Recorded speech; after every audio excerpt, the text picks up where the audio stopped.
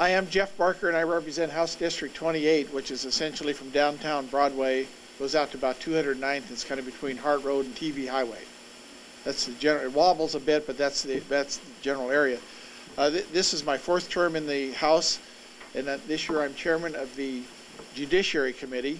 And as Senator Bonamici mentioned before, those are very busy committees. I meet constantly with Lloyd Prozonsky, who's the chairman of the Senate Committee. We keep in touch because we have 600 bills now between the two of us, and there's still more coming in. And so we're trying to take those that have no chance of passage and not, moving them out of the way because we have so many to hear. I'm also on the Joint Ways and Means Public Safety Committee, where we do the budget for all the public safety, the district attorneys, the prisons, and so on. Several things have come up.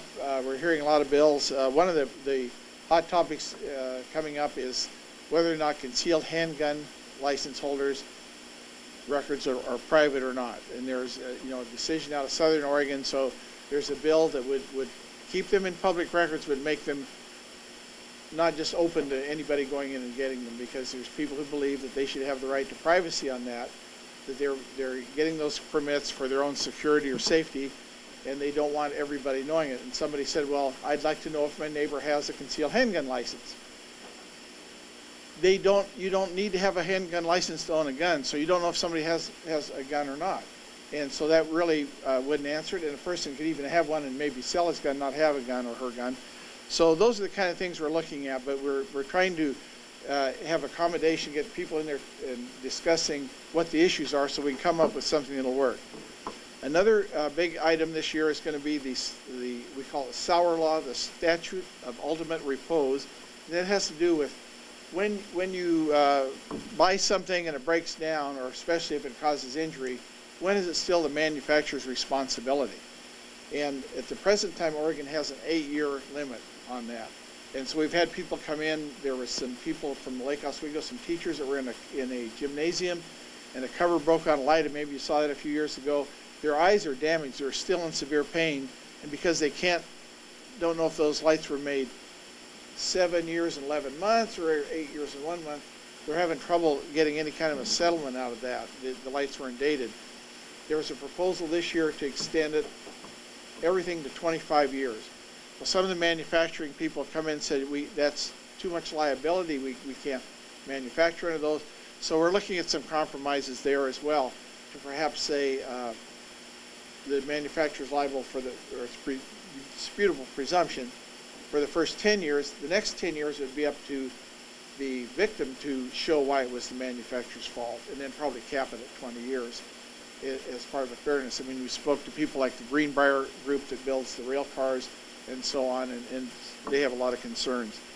I'm working on a bill that takes people who are in our prisons for nonviolent crimes that are here illegally, that have a ICE hold on and waiting to deport them after they complete their sentences. I'm working on a program where they could be deported today. We take them out of the prison. Those prisons are very expensive, and these are non-violent felons. They go back to their home country. If they come back to the United States, they would be facing a 2 to 20-year sentence in the federal system. And we're going to amend that so that if they come back to Oregon, they'll have to finish their Oregon term. So that I hate to sound too cynical, but my hope is if they come back, they won't come back to Oregon if they come back into the United States.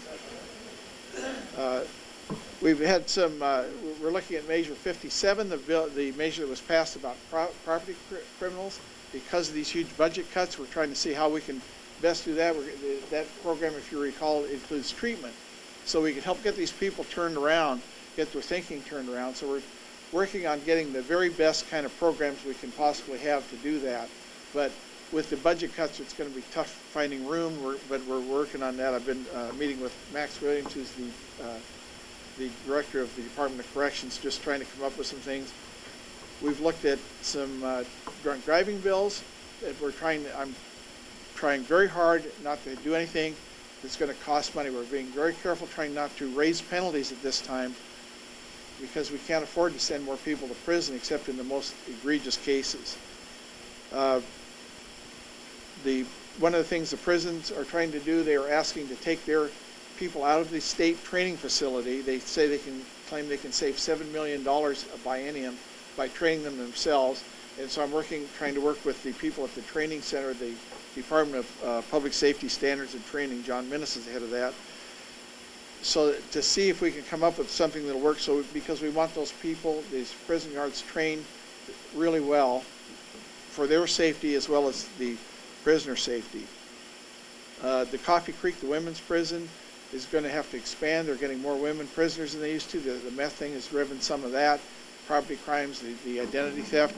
And right now they're trying to make a deal with Multnomah County to lease Wapato, which has been vacant for the last several years. If they can't do that successfully, they're going to have to close down their industries, one of their industries building on the prison site, and put bunks in there. And that would take away some of the jobs that people have that are in prison. They have great children's programs there, some Head Start, early Head Start.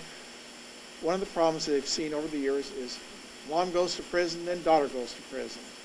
And now mom's in prison and granddaughter's being raised by grandma. And we're trying to break that cycle. And they have some great volunteer programs there so that the mothers are learning how to be parents. They're taking children's classes, how to raise their children, and hopefully get their spouses when they get out to help complete those programs. So we can kind of break that cycle and get people not in prison, get people thinking correctly. That part of the thought process, if you're a thief, you go down the street. If you or I go down the street, we see a garage open, we think either nothing about it or the garage door is open. If you're a thief, you think, there's a lawnmower in there I can steal. The guy probably has insurance. What's the difference? It doesn't hurt anybody. And that's driving a lot of this kind of thing. And these people, once they get their cognitive thinking reset, hopefully, long run, will make Oregon a better place for all of us. Thank you.